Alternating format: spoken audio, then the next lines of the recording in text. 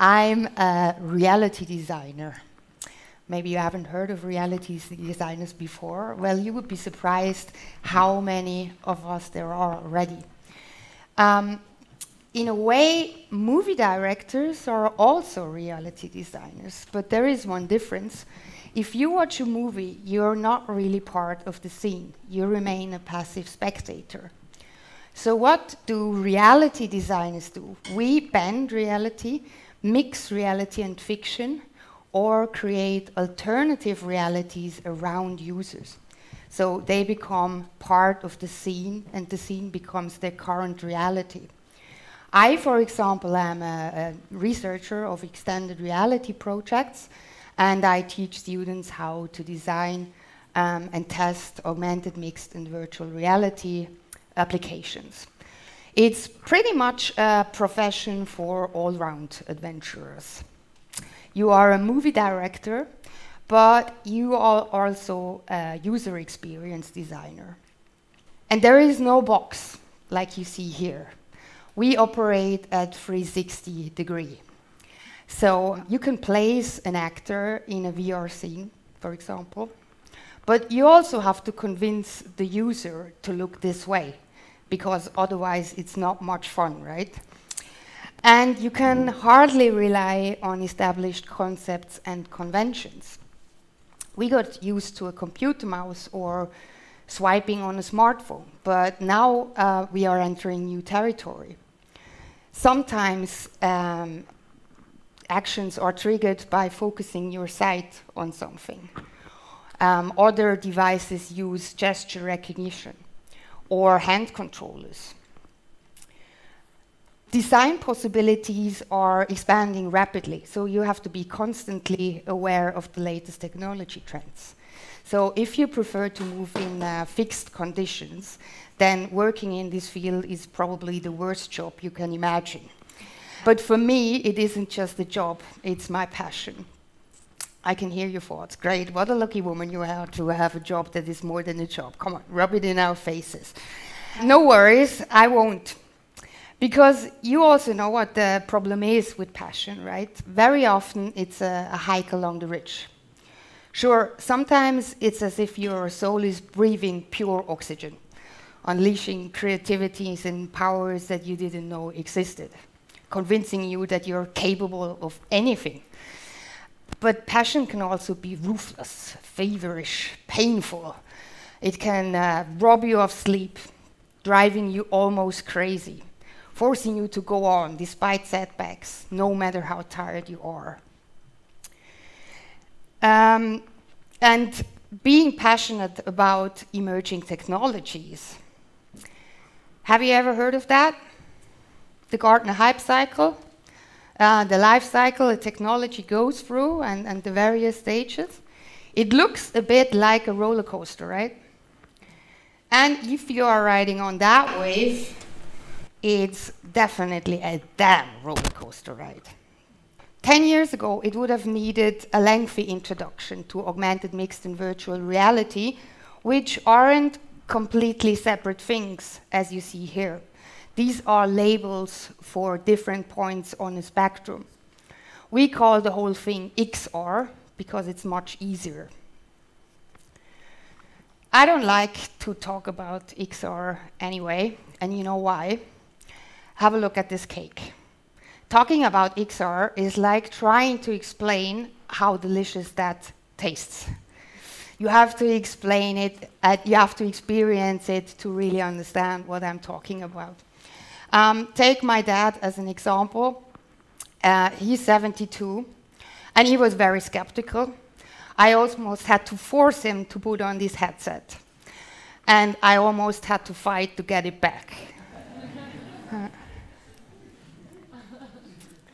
Anyway, I just picked a few examples in case you still don't have a clue what I'm talking about. Today, you can put on a VR headset and walk around the house, which hasn't been built, and see how it will look like. These people, for example, are planning a new supermarket, and they are using virtual reality technology to collaborate with the architect.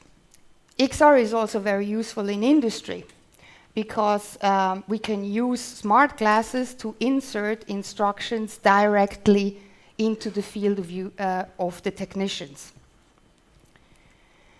Rehabilitation technology can help patients recuperate after an accident or a stroke, because neuroscientists found out that if you show movements virtually, the brain activates muscles and that the brain is able to rebuild damaged regions. Nurses often have difficulties to draw blood from patients because veins are difficult to locate, and today we can visualize that.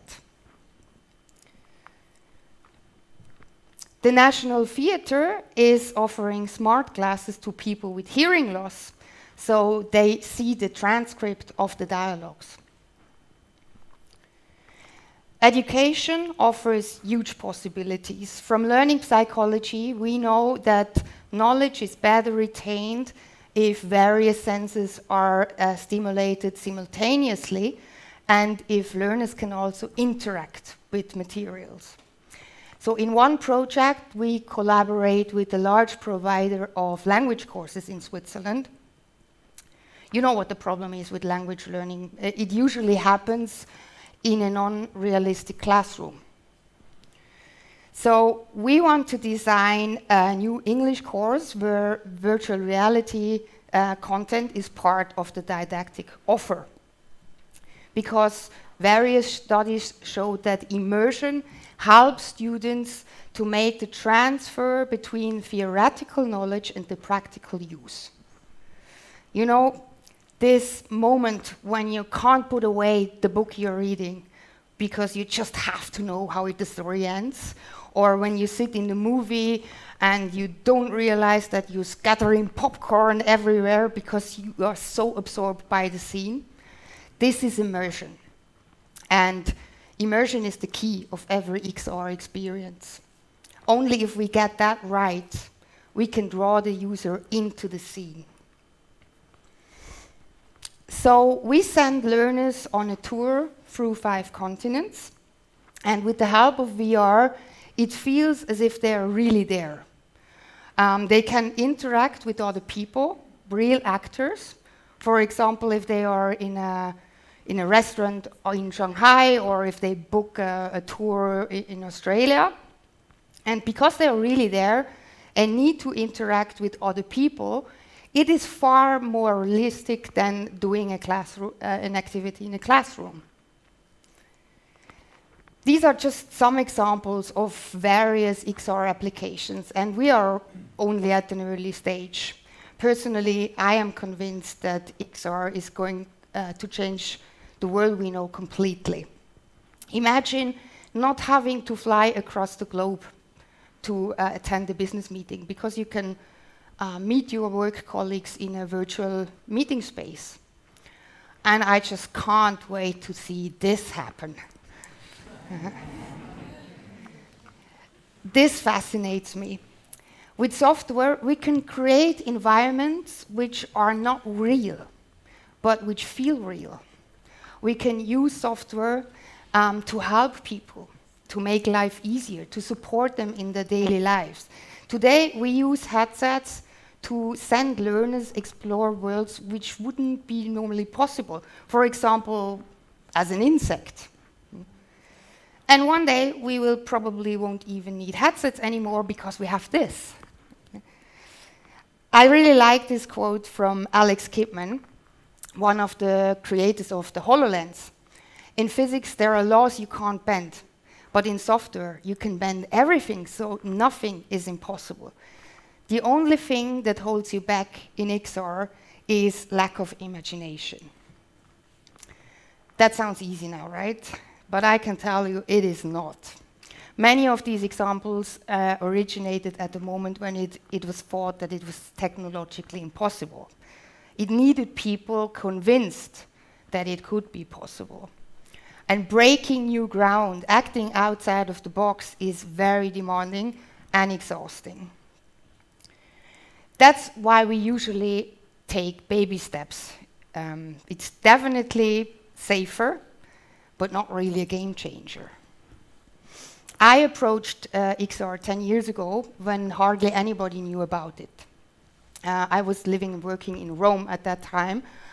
I was a teacher in my former life, and I also taught Latin amongst other subjects. So on a beautiful hot day, I visited the Colosseum. It was a very special moment because I read a lot about it. And when I finally stood there and looked into the arena, I thought that it was completely boring. No gladiators, ancient rock stars, no aristocratic groupies who paid a lot to spend the night with the sex symbols of that time, in case they didn't die in the arena, of course.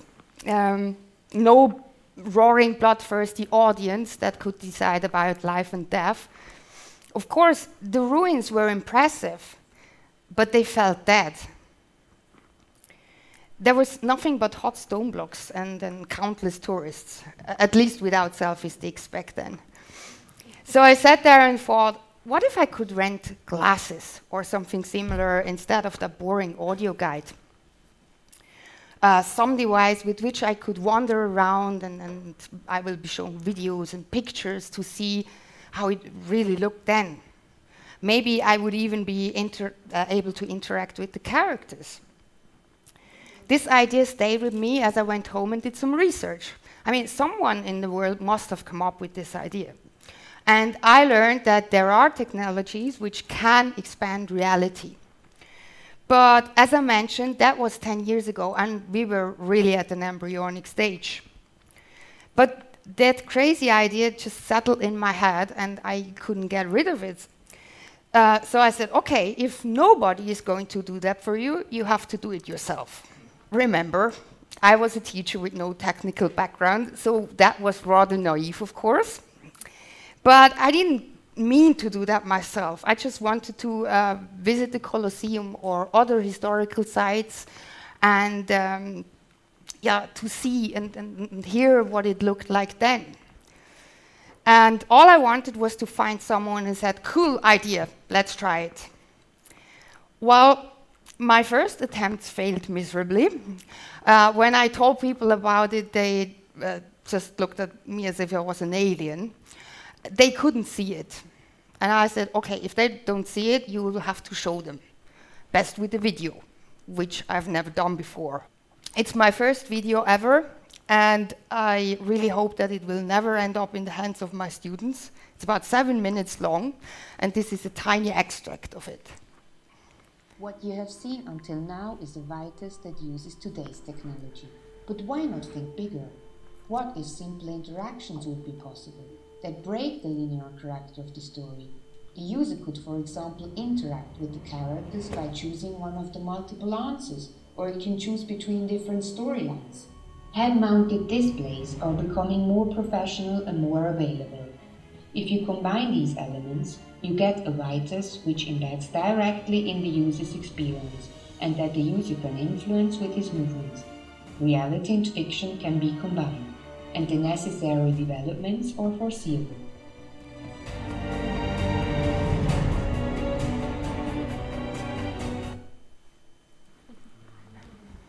A true masterpiece, right? But hey, it served its purpose. People now understood what I wanted. Unfortunately, most of the gentlemen I contacted still thought that I was completely crazy, and they didn't hesitate to tell me so. 10 years ago, there weren't that many women involved in the tech industry. In fact, even now. The absolute low point was reached when a nice gentleman told me that I should rather have children because that's what women are supposed to do. But I also met good people who shared my vision, who offered support. But after a while, I just had to accept that the time wasn't right, the technology wasn't mature, and that it would need some more years to finally get there. Having to put my idea on standby was frustrating, but in the meantime, I had dealt so much with the matter and was fascinated with all that could be possible that I just couldn't stop. So I decided this is what I want to do. So I quit my well-paid job enrolled in a part-time master's degree and had to take on low-paid jobs in the beginning to gain experience in my newly chosen career. It was very rough at sometimes, and I often doubted if it was really worth it. But in the end, it turned out that it was. And I know that if the road would have been all straight and flat, I wouldn't have learned half as much in the last 10 years. Having been there gives me also a better understanding for my students, because some of them face similar challenges. Some of them did the first step by enrolling at the university, but find it difficult to find a job. Some of them have to write tons of applications and are almost in despair because, yeah, that's frustrating. It's hard to keep trying and trying, but if it finally works, you gain so much strength, because you know that you only made it because you didn't give up, because you believed in something and in yourself. Another thing I've learned, we live in interesting times. Never have we had that many possibilities, so always dream big. Do not let your imagination be stopped by hurdles. We have this course where we let students design XR applications so that they learn what to consider, how to test their concepts. And some students come up with very interesting ideas. One group designed an augmented reality public transport application to help people standing on a train track finding a free spot in the train. And the students were unsure if it was feasible and almost rejected it. And guess what? A few months later, the Federal Railway in Switzerland released an app that does exactly what the students thought was impossible. It takes patience, even if the tech wheel is turning faster and faster. You're probably asking yourself what happened to the idea with the Colosseum. Well, we are already one step closer, thanks to a bunch of other enthusiasts. Today you can rent a headset and have an immersive experience at some points of the tour. It's still not what I imagine the future of tourism will be, but I know that one day the impossible will be possible. And all it needs is a huge amount of passion.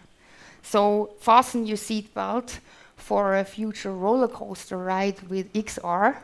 And always remember, there is more than one reality, and all you need to do is to choose yours and make it happen. Thank you very much.